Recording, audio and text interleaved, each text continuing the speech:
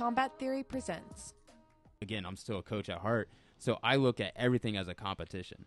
Now, I'm very competitive, so I look at first and foremost, my team. My team needs to be the number one team. That's how I always look at it. Sure. If you're a coach and you're not thinking that way, something's wrong. Maybe you have a healthy, well-adjusted mental state.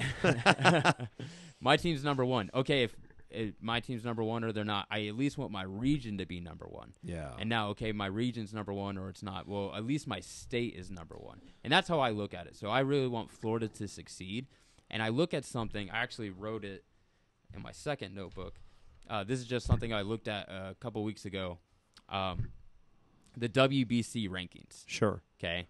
This is their professional rankings, and it went by every division. They just put it out. If you go to their Instagram, scroll back a little bit. This is like their pound for pound. Yeah, like their top 10 or top 15 rankings for their divisions. Sure. So I went through, and I kept track of each state that's being represented, and I kind of made it a goal in my head to, through our efforts, and obviously there's so many other promotions and coaches and people in the area that are constantly looking to grow the sport, grow their athletes. But I think our contribution is going to be one of those things that can accelerate it.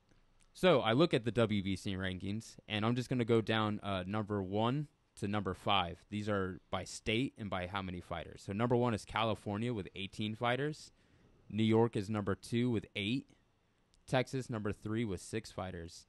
Massachusetts is number 4 with 5 fighters. Oh. And then at number 5, the three-way tie for 3 fighters is Arizona, Colorado, then Florida.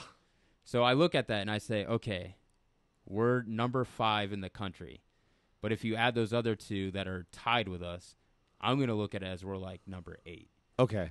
And the reason why I say that is because those 2 states have less people than us. Per capita, we're getting our butts kicked. Now, California with 18, they have the highest population. Okay. 39 million people in California. Okay. They have 18 fighters.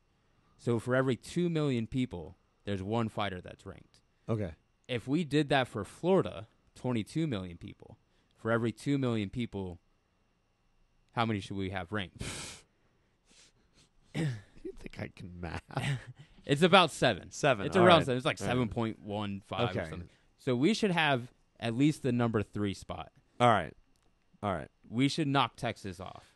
So you're trying to just so the official record is you're trying to knock Texas off is what you're saying right now. I'm taking Texas out. Okay. Well, Texas, be aware you're on the path. Now, recently, in the last year or so, the IKF P&T has gone to Texas. Yeah, I saw that. So they're kind of correlated.